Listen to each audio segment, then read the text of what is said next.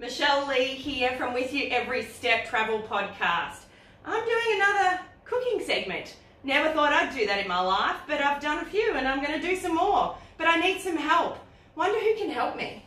Oh! Troy Larkin's here! What? Who would have thought? Again? Again! Gosh, I just live in your kitchen. I live in the drawer down here. Yeah, that's why my drawers make funny noises. What the heck is that? Anyway, we're cooking. We are cooking. We are going to India. Making a dal. Oh, g'day, Dal. How are you? Good. Perfect. I'm going to call it, I'm going to pronounce that mung. M-O-O-N-G, mung dal. That's what we call it. I'm excited. This sounds amazing. So my guest, Rikhia Basu, gave me this. Awesome. She lives in Doha. Oh, yeah. So if you haven't heard that episode, go have a listen. You'll find out all about what it's like to live in Doha currently. Not just this, but what life's like in Doha. What life's like in Doha. I reckon Doha, mung dal's on the table all the time. It is in her house. Really? There you Yeah, go. this is one of her family recipes. Okay. So she shared it with me, and Troy and I are going to try and cook it. So See how we go. Have you been to India? I have not been to India. Okay. Have you been to India? No. Well, No. we're going tonight. We are. We're going to India. So Troy had a little bit of a mishap earlier. I would call it a mishap. I'd call it a cooking adventure. I was checking out the ingredients and they happened to go everywhere, which I think made a lovely addition to the table. Yeah.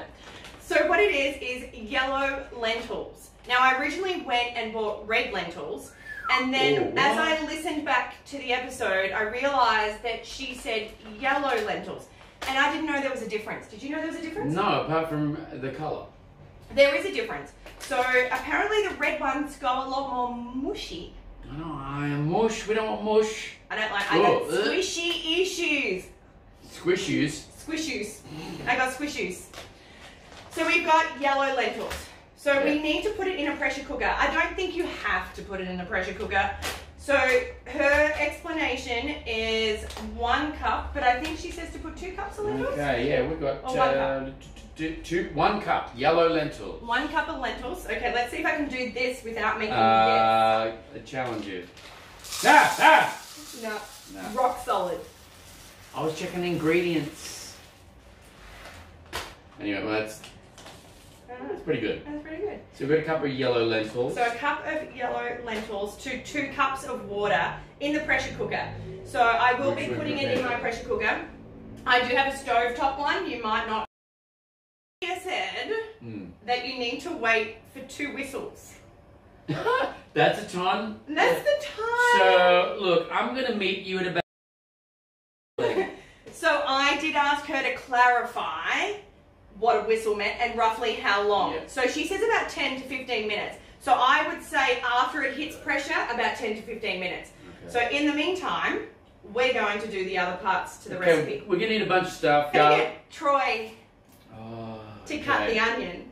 You can do that for me. I'm going to do an Academy Award onion cutting here. Just wait till the tears. I can never...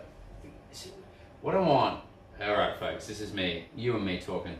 In the comments below, tell me how to cut onions without crying. I can't do it. I don't. Do you? People, no, I cry all the time. But people always say that if you cut off a certain part and if you do this, I've tried them all and I still cry. Or you put it in the fridge, or you wear goggles. There's all sorts of things. But well, how do they want it cut? Any just chopped up? However you cut. All right. However you cut them. Just put a bit of elbow grease in it. So yeah, we'll give it a go. I'll try not to cry, but I myself am like an onion, layered, very layered person. You know. I think Michelle's farting.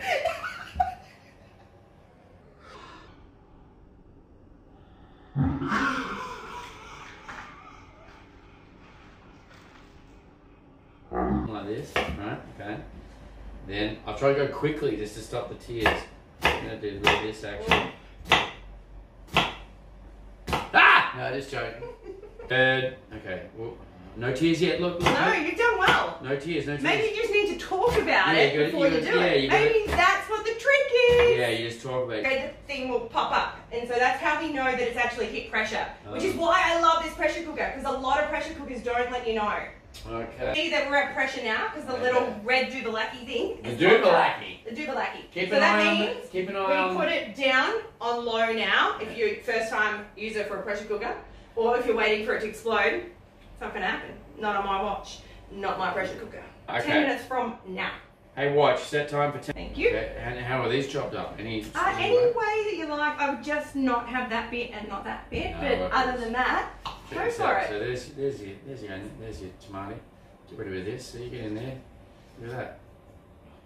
So we do have our rice cooking. I have got a basmati rice because she did. Basmati. Yeah, Rikhia did say to pair it with rice, which normally if I have a Rice dal, and pears. Yeah. Yeah. Oh, sorry. normally when I have a dal, I have it by itself Oh, without no, rice. Do you often have it with rice? Never had it with rice. Never had it with rice No, either. no. But apparently you have Maybe it some with rice. bread or something. You know what I mean? Like Yeah. a naan or I don't know.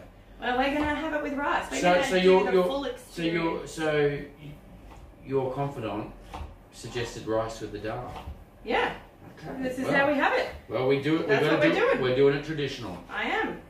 This is Yeah. why I ask for recipes, because when I look it up and cook it, it's not how it is when it's come from a family passed down. That's what you want. Oh, I love traditional The recipes. tradition. Nothing bad about this. Okay. You do this. That means you're a professional. Anyone who throws detail over their shoulders, professional chef. This is like a magic oil. Look. Hours of entertainment. That's the one you got to get, folks. Because while you're cooking, the kids can be amused. How good's that? Not What now? everyone is living with someone through quarantine. So sometimes, So this can be your best friend. Hours of fun. sometimes you just need a little bit of extra entertainment. Alright, so the onions are cooking. Look at that good smell. Oh, I love the smell of onions. Okay, so we need 1 teaspoon of crushed ginger and 5 or 6 cloves of garlic, which I would say is... Yeah, it's a whole bunch, just a bunch of that. Ginger, garlic, onions. Oh, mate, the aromas in this kitchen are out of control.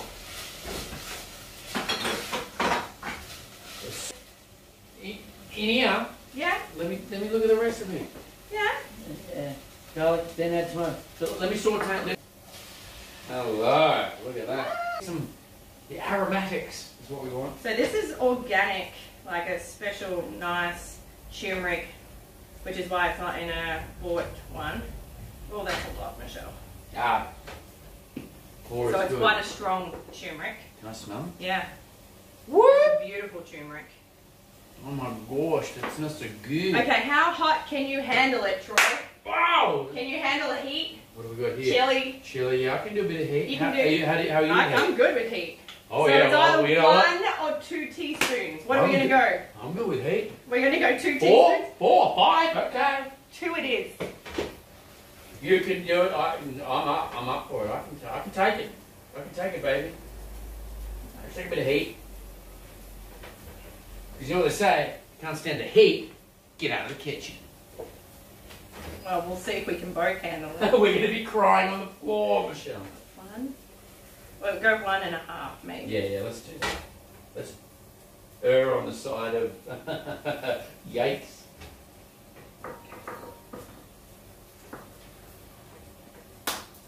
I do love chili. I never used to be able to handle chili at all. Me neither. When I was a kid, no And way. Coriander powder. I sort of got myself onto it, you know. Yeah, I Slow. actually started cooking with it a lot more, and I started with 1 chili and no seeds, and then I went up to a chili with seeds, and now I can handle about probably 3 or 4 chilies, the little hot ones. Yeah. You eat Mexican food? I love Mexican. Yeah. That's what got me onto the spice. I got in with the Mexican, with the nice. 1 teaspoon jalapeno. of coriander, ground coriander. There you go. Oh, gosh, that's good stuff. Yeah, It smells amazing over here, Michelle. good. All right, add this little bad is going boy to be in. ready soon, yeah. Oh, the spices are Yeah, mix in the spices, in. Troy. Any salt and pepper? We don't have We do need some salt. Whoa, we need a bit of salt. Quick, let's do The that. salt is over here. I had a feeling that. Okay. I was looking for my tea towel. Here it is. It was over my professional chef's shoulder.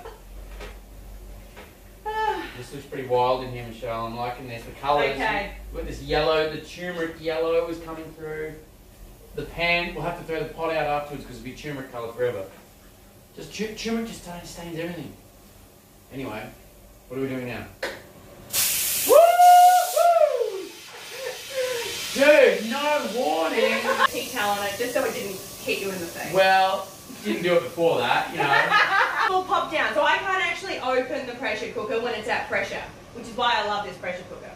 Wow, that looks amazing. Yeah, maybe you should. Someone likes pressure cookers around here, don't they? It's gone down. Yeah. See now, which means it's safe to open. Try to open it before. See what happens. You couldn't. Ooh. Oh, oh my god. Oh, they don't even smell like farts. Why should they smell like farts? What's your farts smell like? Split peas. Oh, the lentils. Look at that. They're going into this yummy sauce. Oh my god. There's lentils in there with the sauce. Oh. It's all vegan, vegetarian, so it's for everybody. Is the fenugreek. Fenugreek. I'm not very good at saying that. I would be like, have fun with a Greek. little Grecian good times. Fenugreek. Yeah. I'm very, very clean when I cook. I don't like to make a mess at all. So any mess that you're seeing that I'm currently making is all Troy's fault. Gosh. Oh, it looks so good. Look at that. This is what I think. Look, you got to agree. That looks good. All right, so let's put a bit of fun with the Greek. A fenugreek On the top. Look at that. I've never done garnish. Do you do garnish at home? I never do garnish. Enhance. But apparently it enhances Can the I smell flavour. this? That smells amazing. Mm. It smells like a celery went nuts. That's what it smells like. How does that look? That's superb. But why would you go to a restaurant? Okay. Chili hot or heat hot? Temperature. You're gonna get a bit of rice. Yeah, get a bit of rice because the rice shouldn't be so hot. Yeah, that's good. Let's go.